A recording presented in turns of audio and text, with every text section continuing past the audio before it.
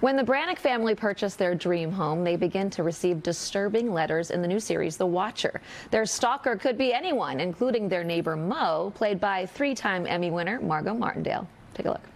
We are doing what we've done for the past 20 years, which is getting in our vitamin D and harvesting the wild arugula that grows along the fence. We used to call it rocket. Now it's all French. Got to call it arugula. Okay. Look, you are on my property. All I'm doing is harvesting the arugula that I planted and is migrated from my side of the fence. Okay, well, can you just pick the arugula that's growing on your side of the fence? I just told you it migrated to this side of the fence. Watch out. Uh-oh. And Margo is with us now. Welcome back. Good to see you. Thank you. Great to see you. Ooh, you don't mess with Mo now, do you? You do not mess with Mo, the most curious, interested, obnoxious neighbor you could ever have. Oh, but how fun she is to play. Let's talk about the whole set the whole thing up for us, because it's based on a true story. It's based on a true story about a family that moves to Westfield, New Jersey, and moves into their dream home. I remember this story. And, yeah, I only found out about it. That's a good look. I only found out about it after I took the job.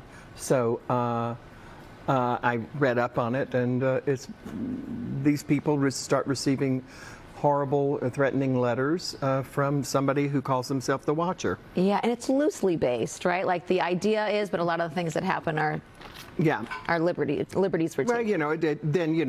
it's the springboard. Yeah, it's the springboard. To it's the Ryan Murphy's pad. imagination. Yeah, which he's so good. But I mean, Mo, who you play, adds, she adds some humor, but she's also got this dark side. So and we got one script at a time, so we didn't really know what we were doing. Yeah. So each time we would go into hair and makeup and say, "Are you the Watcher?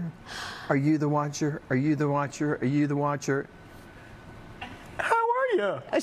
Margo is waving to our next guest, Gary LeVox, because they have sung together before. We talked about that. He's the Watcher. He's the Watcher.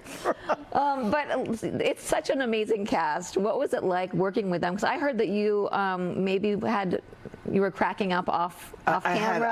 I had some problems with laughing. I got in trouble on a Friday night, but I apologized to the crew.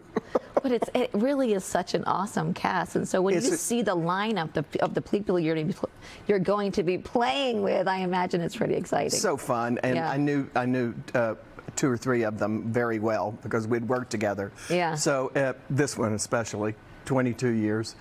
Oh my God. With Bobby? With Bobby. Yeah. Terry Kinney, 40 years. Oh my gosh. Yeah. So, and Richard's a neighbor of mine. Oh my gosh, I love him too. But we see all types of neighbors in this show. Speaking of neighbors, what kind of neighbor are you? I imagine that you're a very different neighbor than Mo would be. I hope so. I hope so too. I really do. For Richard, I hope so. That's for sure.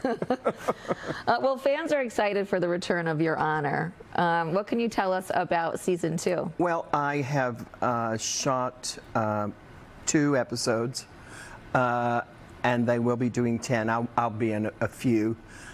It's going to be a very emotional year. Yeah. Well, and it was only supposed to be 1 season. It was, right? but it was a very successful on Showtime.